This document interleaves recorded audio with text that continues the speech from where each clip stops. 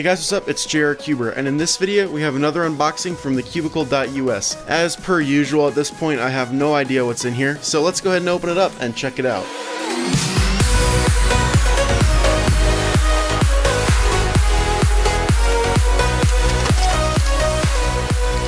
Alright, so it looks like we've got a 3x3 and a 2x2, and another one of these transparent stands. So let's go ahead and see what these puzzles are. Okay, so it looks like it's written on the box. This one is the Warrior W. Okay, and this is the GuoGuan 2x2. I haven't heard anything about a Warrior W 3x3, so I guess we'll go ahead and check this one out first. Alright, so let's go ahead and open it up. Obviously, this is a stickerless puzzle. The stickerless shades are pretty bright. Actually, the sides feel kind of like they have a matte finish. The sides actually kind of have a matte finish on them. And the colors, I'm not a big fan of the colors. They just look strange to me. For some reason, they just look a bit off. Anyway, this is... oh, I guess this is a QiYi puzzle. Anyway, let's go ahead and do first turns.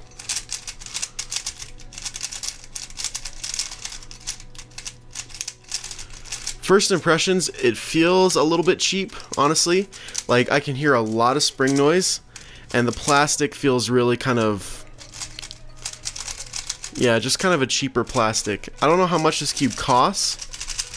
First impressions of the turning, I actually kind of like it. Like, it's a little bit heavier. There's some more resistance in the turns, although that spring noise is really annoying.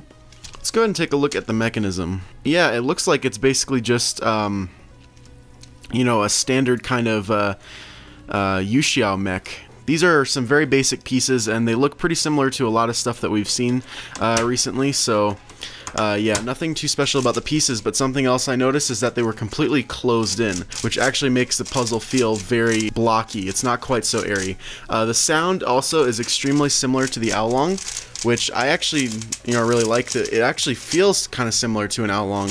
At this point, I would say that my main is the Volk M, but the Oolong is still one of my favorite cubes, although my Oolong has kind of gotten a little bit too old. But this cube feels really nice and really similar to it. I still like the Oolong V2 feeling just a little bit better, at least when it was, you know, in its prime, I guess. This feels nice though. I'm actually a fan of this cube. I don't know how I feel about the matte finish on the stickerless pieces.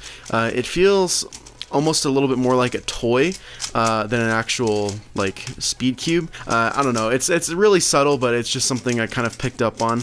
I don't think it's like a deal breaker or anything. The puzzle is still really good, but I definitely wouldn't mind having a stickered version of this puzzle. Anyway, that is the Warrior W 3x3, which I guess is from QiYi. I haven't seen this logo before, so yeah. Anyway, let's go ahead and move on to the GuoGuan 2x2. All right. I don't know who designed it or anything like that, but let's go ahead and check it out. I'm not a big 2x2 guy. I don't really, you know, do 2x2 as an event, so I'm definitely not too knowledgeable on all things 2x2, but we'll go ahead and give this cube a shot. First of all, first turns. Oh. Ah, man, all the pieces are like, it feels like it can't keep a cube shape at all. It feels super loose, and it's just like everything is just kind of morphing and jumbling around. It reminds me of the Wit2 V2. Oh, I'm not a fan of that at all. Yeah, it feels really clacky. You can kind of hear it too. It just sounds clacky and just like cheap almost. Yeah, I'm not a fan of this 2x2. 2x2s these days have been pretty good at staying pretty much totally stable.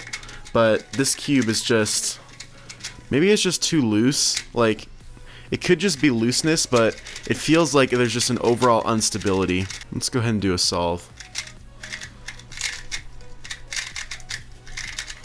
Ah, yeah. Let's try some corner cutting, I guess. What did I do? Oh man, I got the middle layer out of alignment. That's definitely not a good sign. Yeah, so now these two layers are stuck. Gosh. Yeah, see how the screw's not in the middle? I don't know how to fix that. I guess just maybe force it a bit. Okay. Nope, I don't. Nope, now that piece is like halfway popped out. Okay, so I can get like one axis to work, but I can't. Oh, did I fix it? Oh, yay, I fixed it. Okay, I don't know what happened there, but I guess the middle layer got out of alignment somehow, even though I just corner cutted it. So I'm not going to try that again.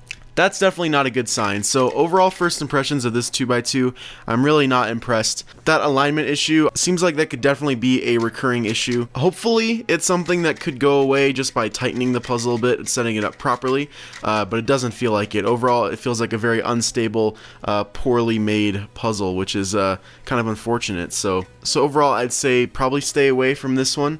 Not a great first impression at all.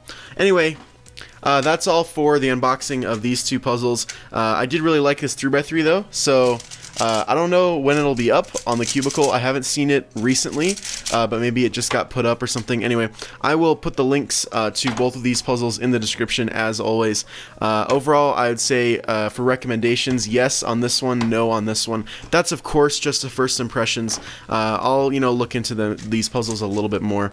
I don't know if I'll be reviewing them. Maybe this 3x3. I've got a lot of reviews that I want to make and a lot of stuff I want to get caught up on. So I will be posting a GAN 356 Air review soon, and after that some more 3x3 reviews as well as some other puzzles. So look forward to that. Anyways, that's all I've got to say for the GuoGuan 2x2 and the Warrior W QiYi 3x3.